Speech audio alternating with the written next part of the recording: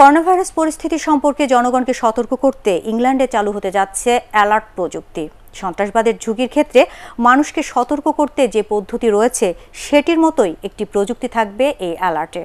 স্থানীয় সময় সন্ধ্যা ৭টায় দেশটির প্রধানমন্ত্রী বরিস জনসনের এই প্রযুক্তির বিষয়ে আনুষ্ঠানিক ঘোষণা দেওয়ার কথা রয়েছে। এ সময় দেশটির লকডাউন পরিস্থিতির সর্বশেষ অবস্থা দেশবাসীর সামনে তুলে ধরবেন তিনি।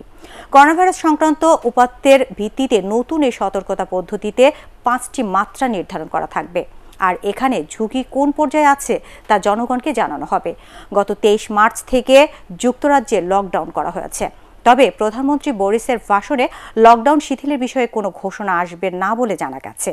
দেশটিতে এখন পর্যন্ত করোনা ভাইরাসে আক্রান্ত হয়েছেন ২,১৬,০০০-এরও বেশি মানুষ, আর মারা গেছেন ৩১,৬৬২ জন।